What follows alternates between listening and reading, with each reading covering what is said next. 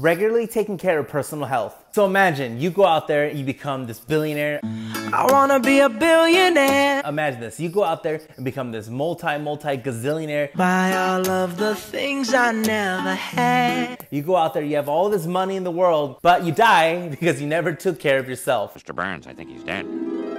Who did? All successful people always talk about how it doesn't matter how much money you have if you're not able to spend it. So we can go out there and be successful, but if we're not eating healthy, if we're not being healthy, if we're not dieting correctly, if we're not exercising daily, then making all this money is pointless. Now I'm one to talk. Why? Because I love food.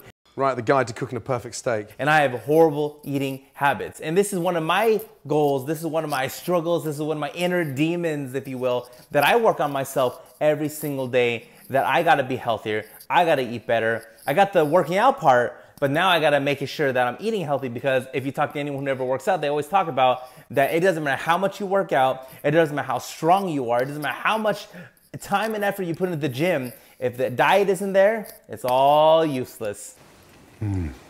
Delicious. And don't forget, personal health doesn't have to just be working out, making sure your body's the best, eating healthy, going to the dentist regularly, getting your checkup regularly, just making sure that your body is as healthy as humanly possible, that we're doing everything we possibly can to take care of ourselves, because you as an entrepreneur, you're gonna be successful. You as an entrepreneur, you're gonna be rich. As an entrepreneur, you're gonna be wealthy and healthy, but it's all useless if we're dead. There is a poisoned wind. I discussed this with our lawyers. They consider it murder. Damn! If you guys like this video, give it a thumbs up, share it on social media if you can, and I'll see everybody tomorrow.